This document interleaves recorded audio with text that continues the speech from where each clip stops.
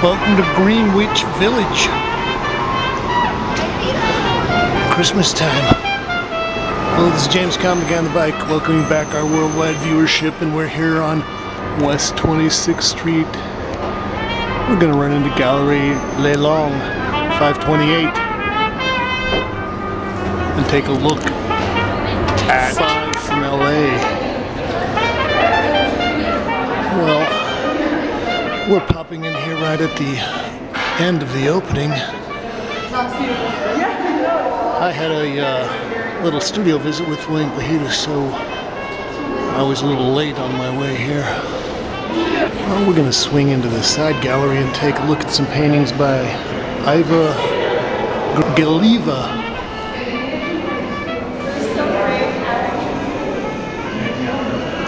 I believe this one is I Dreamt That He Took Me Away and We Would Ride and Ride, 2009. Oil and collage on canvas. I was especially interested to see this show because I think that there's a lot of great stuff happening out in California. I was out for a show at Daniel Weinberg in February and saw some very intriguing stuff. This is also by Ivan. This is called Reductive. This is by Annie Lapin.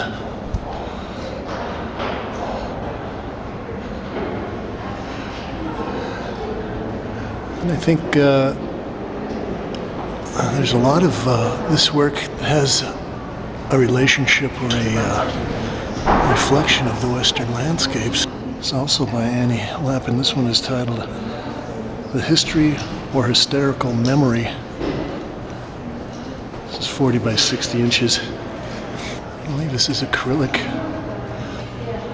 We got some figurative stuff happening here.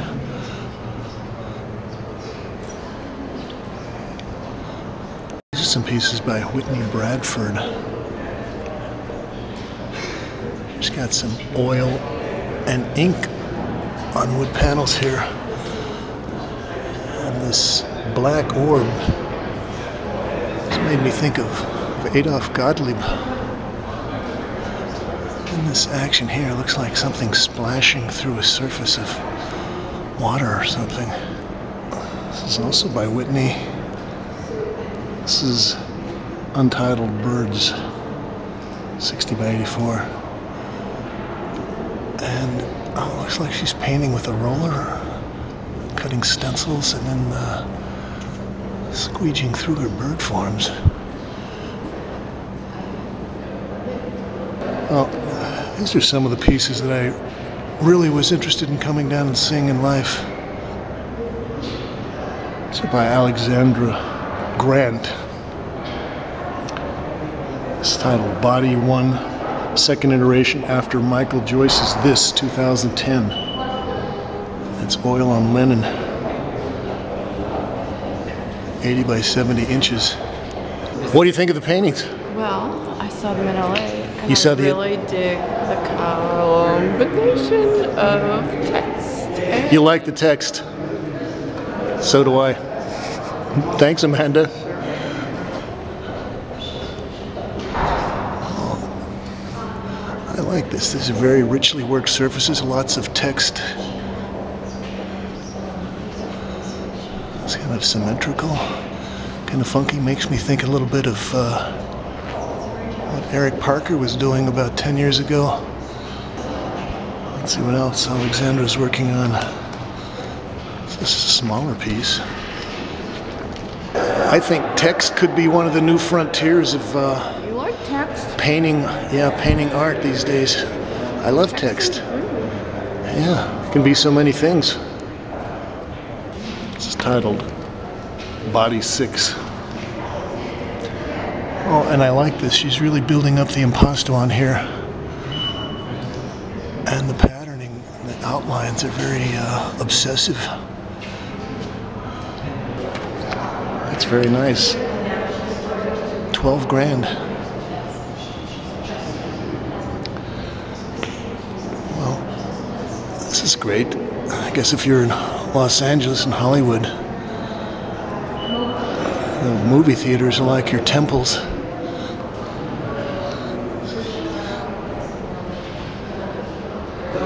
by Kirsten Everberg. This is titled Cinema LA Theater 2010. This is oil and enamel on panel. Oh, this is great when you get up and look at it closely. It looks like she squeezed this all out of a confectioner's tube or something. It's kind of like Jackson Pollock was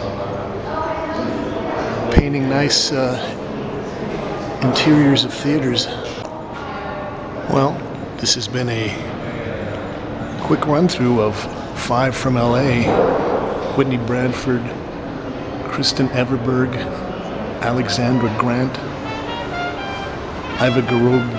Gueorguieva, and Anna Lapin here at Galerie Lelong.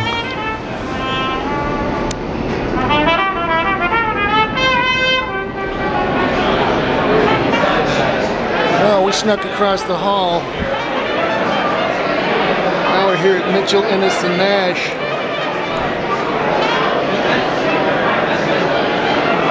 Taking a look at Jacob Kassay, Robert Morris, and Virginia Overton.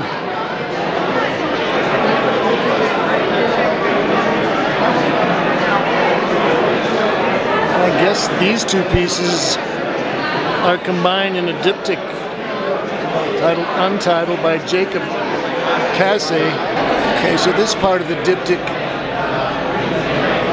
has got silver deposit on canvas.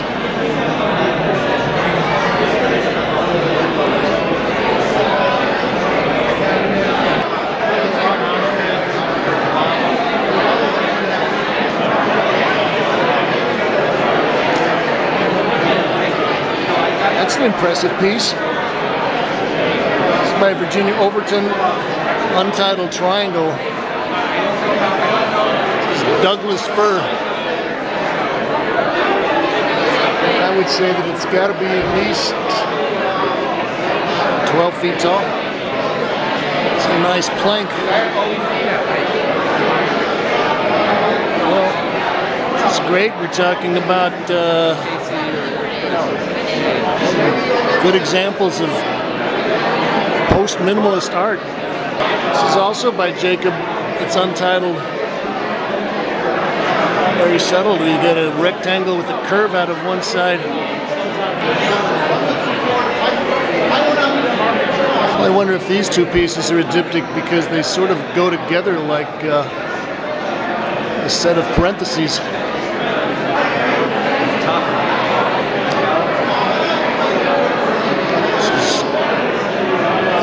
By the classic post-minimalist artist Robert Morris. Yeah, I've been doing a series on the history of post-minimalism, and there's one person whose name and fingerprints are all over 25 or 30 years of art, starting at about 1965, 64. It's Robert Morris. And all he's done is he's got 2 pieces of felt. They're both square. And then he's let the one on the front fold over, and the artwork and the composition sort of makes itself. I guess that was his contribution to process art. It's by Virginia Overton. Untitled. This looks like my last sheetrocking job. Not very good with spackle. But it's great. The spillover kind of relates to a Jackson Pollock or maybe a Richard Serra cast lead piece.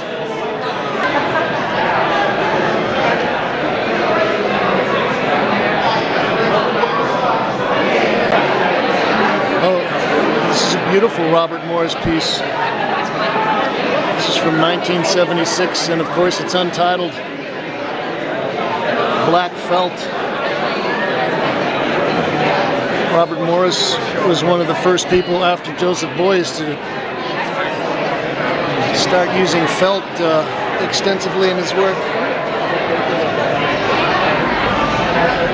There's kind of a wonderful suppleness about the folds and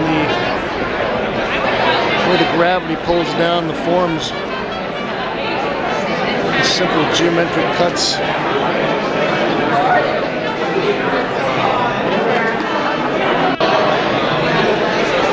So this is Jacob Kassay, Robert Morris, Virginia Overton, Mitchell Innes and Nash. Thanks, Kate.